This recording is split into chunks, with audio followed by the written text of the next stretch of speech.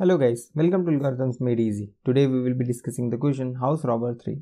This is the third part of the problem House Robber, and I highly recommend you to do the previous two parts before jumping onto this part because then it will create much more sense to you. In the previous parts, the amount of money in each house is given in form of an array, but in this question it is in the form of a binary tree. No two adjacent nodes can be robbed at once because then the police will be alerted. Either the answer will be the sum of all the nodes at even level or all the nodes at odd level. The answer can be the value 3 plus 3 plus 1, or it can be the sum of the odd level, which is 2 plus 3, which is 5. So we see that the maximum is 7, so we return it. We can also see that same in the case of second example where we do not consider the root node and the rest of the values because the even level gives us the maximum answer, which is 9, and we return it.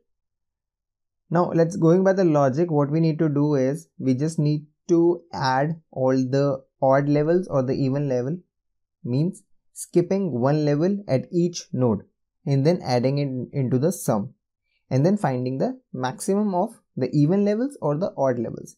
So let's see how we can do this. We'll start coding. So as always, we'll start off with checking the null values. If the root is null, then simply the answer will be a 0. So now as we are considering this root node, what we do is we'll create this sum variable and put the root value into it. Now if we are considering this 3 value, we cannot add 2 and 3 into this. We need to skip this level and go to the next level and add those values into it. To do this, we will have a check that if root.left is not null, that means the left node exists. If the left node exists, what we need to do is in the sum, we need to add all the values starting from this and this alternating values. If we rob the root node 3, then we can rob this value 1 and starting from this 1 all the alternate nodes. So what we do is in the sum we again call the function, but this time it will be root.left.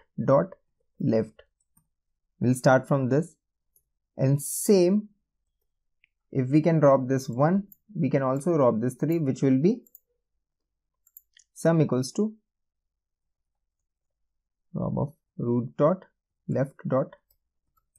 Right. The same will be done for the right tree also. So we have the sum with us. Now with respect to this root, what will be the alternate sum? If we are considering 3, the alternate sum will be the robbing of root.left and root.right. So we need to take this sum also. So the next sum will be robbing root.left and root.right. And as we know, we need to take the maximum of the two. So we'll have a result which will take the max of the two sum values. And at the end, we need to return this result. Now this code is fine. It traverses all the nodes and in alternate fashion and then gives us the result. But there is a redundancy. There is a redundancy in calculating some of the nodes which are once calculated should not be calculated again because that take up much of the time. So in order to reduce that, what we need to do is we need to incorporate memoization into this strategy. So in order to do the memoization, what we need is we need to store those values into some data structure so that we can reuse it. I hope you are clear with why we are using memoization over here. But if you are not, quickly let's see why it is needed. If we rob house 3 and we again call the root.left for 3 and 1. So we have calculated 3 and 1 and then we start calculating root.left, that is 2 and 3. We call function on this. Now when we are on this 2, the root.left for this 2, the next sum for this 2 will again call the value for 3, and as the value of 3 was previously calculated, we need not to calculate it again. So in order to save that much of time, what we do is we store the sum into a map corresponding to the node so that we can reuse it again. So how we can achieve that? So let's see that. So we need to have a map which will have tree node at its key an integer as its value.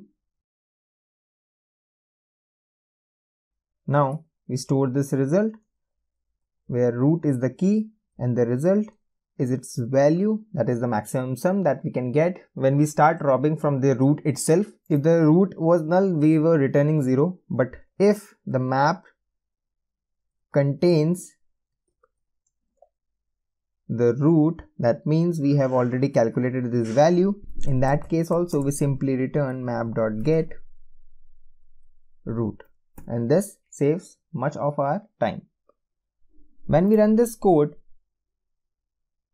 we get the right result. Let's submit this. The code got submitted successfully. The time and space complexity of this algorithm is O of n, as we are using a map to store all the values and we are traversing over all the nodes. Thanks for watching the video. See you in the next one.